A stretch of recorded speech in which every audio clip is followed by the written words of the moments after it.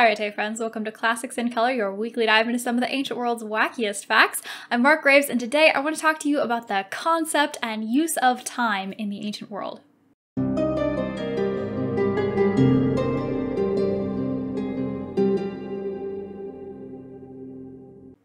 Although I have never been particularly good at science or mathematics, I have always been extremely fascinated by them, and in my study of humanities, particularly in grad school, I focused a lot of my energy on researching science in the ancient world, and it's been a lot of fun. And recently I read this great book called Time in Antiquity that has so much information, more than I could share with you in one video, but I'm just going to share the highlights of some of the coolest facts that I found and then recommend that you go check that out yourself if you have further interest. First, I should mention that although we're basically just going to be talking about Greek stuff today, most of these things the Greeks didn't invent. They borrowed or adapted them from other cultures, particularly Babylon, so just keep that in mind. So sundials are a classic way to tell time, of course, and when I think of sundials, I just think of the little things that you see in gardens sometimes, but in the ancient world, it was a lot more complicated than that, apparently. There were so many more different kinds. So they could come in all kinds of different shapes. You could get spherical ones, cones, etc. There were complicated ones called arachne sundials, and these would create this complicated web of lines by which you could actually tell not just the hour, but what zodiac sign you're in. And we've even found examples of portable little sundials that you could carry around with you, so all kinds of variety. So a really early and simple form of sundial was the stoicheion, and the root of that word is the root of stepping or walking, so you would have to figure out where the shadow is and then use your feet to measure, and then you could know what time it was. And it was basically just a giant rod in the ground that you might put, say, in the city center, near the middle of town, and then if you were off busy somewhere working, you couldn't just check your watch, right? You would probably send a slave or somebody to go downtown and to measure out with their feet the shadow, and then they'd have to come back to you and report what the time was. So it's just very strange to imagine living in that kind of world where you're so much more distanced from time. Of course, people didn't just use sundials, they had lots of other ways to tell time. For instance, you could pay attention to how much oil had burned down in your lamp. If you started with about this much and then you end up with this much, you know about how much time has passed. People sometimes use sand clocks and water clocks. There were all different kinds of water clocks, and they could get really complicated and interesting if you ever get the chance to check out those. And then finally, probably the most common was just to look at natural features and monuments. So if you're paying attention to the sun and the stars, you can have a pretty good idea of what time it is, especially in conjunction with features and monuments. So if you know that the sun passes behind this mountain at a certain time, then you know about what time it is without even having to look at something man-made.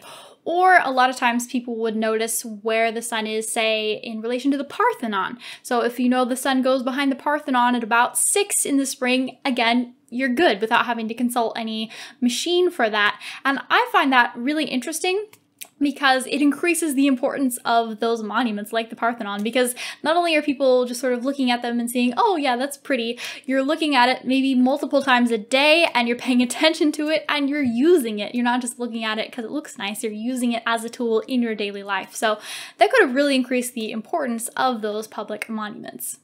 It is also true that there is nothing new under the sun, and that people have always been complaining about new technologies, and to some extent rightfully so. I'm not going to argue with that. There's always some cost or price to be paid for a new technology, but it's just really funny to read about people complaining about sundials as the newfangled technology that's ruining everything. Right? And a great example of this is from a fragment we have of a comic play by the writer Plautus, where somebody is complaining that mealtimes used to just be whenever you were hungry, but now mealtimes are fixed to specific hours, and it really pisses him off. So here's that quote. "The gods damn that man who first discovered the hours, and yes, who first set up a sundial here, who smashed the day into bits for poor me. You know, when I was a boy, my stomach was the only sundial, by far the best and truest compared to all of these. It used to warn me to eat wherever, except when there was nothing. But now, what there is, isn't eaten unless the sun says so. In fact, town's so stuffed with sundials that most people crawl along, shriveled up with hunger." So as time goes on, everything in the ancient world starts to become slowly more standardized and more widespread. Not just time devices, but weights, coins, these things are all becoming more standardized, and a lot of people are annoyed at this. So we have Menander, for example, complaining that not only do we have these hours, but now we have half hours. What kind of technological tomfoolery is this, right? He's a little bit upset.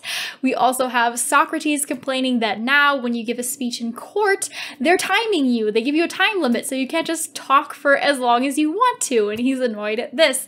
And there's also some stories of people poking fun at this particular sex worker who got the nickname of Clepsydra, which literally means a sort of water clock.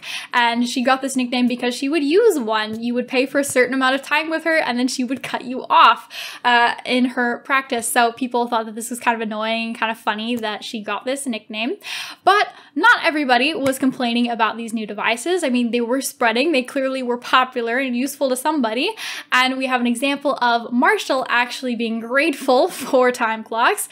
He says, 7 water clocks, Caecilianus, the judge reluctantly gave you when you demanded them with your great voice. But you speak long and loud, and with your head thrown back you drink warm water from glass cups, so that you may both satisfy your voice and your thirst. Caecilianus, we suggest that from now on you drink from the water clock.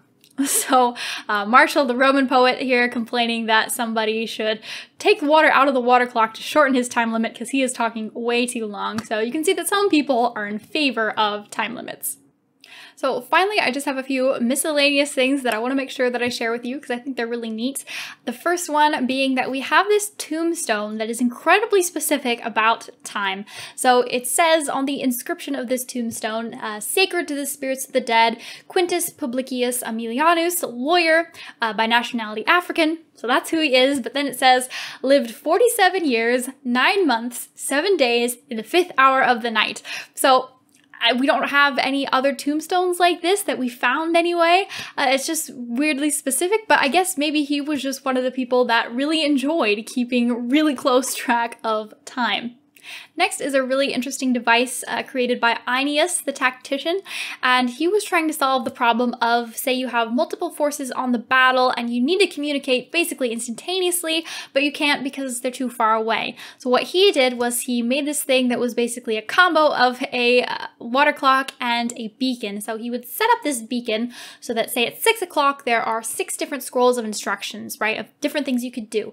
And where he is on his he'll send out a beacon that tells you, maybe if he flashes it once, open scroll 1, follow those instructions. So he can tell you which of those scrolls to open and to follow. So it's him trying to overcome the problem of communicating from large distances while a battle is going on. But the problem is that obviously in that case you have to anticipate pretty much any scenario that could go wrong on the battlefield, right? You only have so many options, so many scrolls that you can write, so many possibilities that you can anticipate. So this device, I guess, wasn't that successful. It didn't become super popular, but it's still really interesting what he was trying to do and that he was using a water clock to try to do it.